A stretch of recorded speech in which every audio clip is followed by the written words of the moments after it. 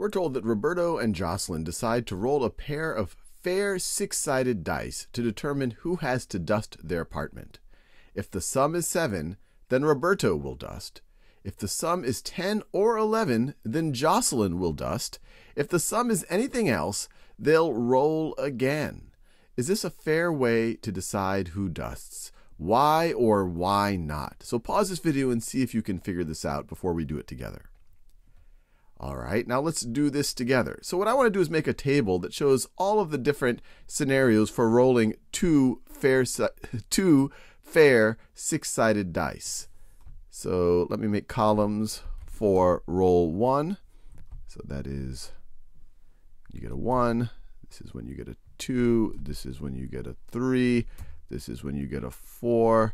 This is when you get a 5. And then this is when you get a 6.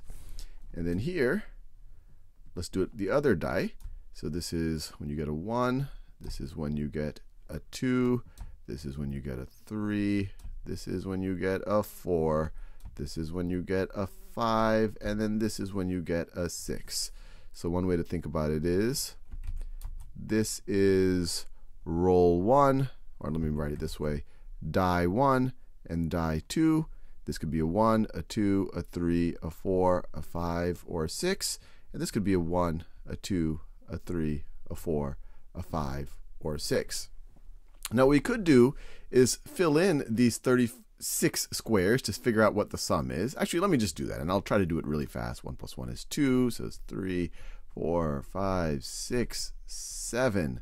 This is 3, 4, 5, 6, 7, 8. This is 4, 5, 6, 7, 8, 9. This is 5, 6, 7, 8, 9, 10. This is 6, 7, 8, 9, 10, 11. Last but not least, 7, 8, 9, 10, 11, and 12. Took a little less time than I suspected.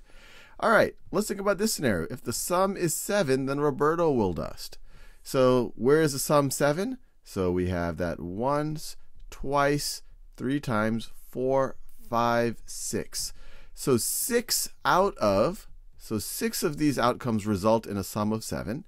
And how many possible equally likely outcomes are there? Well, there are 6 times 6 equally possible outcomes, or 36. So 6 out of the 36, or this is another way of saying there's a 1/6 probability that Roberto will dust. And then let's think about the 10s or 11s. If the sum is 10 or 11, then Jocelyn will dust. So 10 or 11. So we have 1, 2, 3, 4, 5.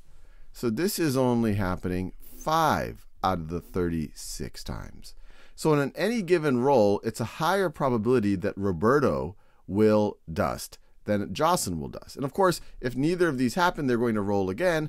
But on that second roll, there's a higher probability that Roberto will dust than Jocelyn will dust. So in general, this is not fair. There's a higher probability that Roberto dusts. So this is our choice.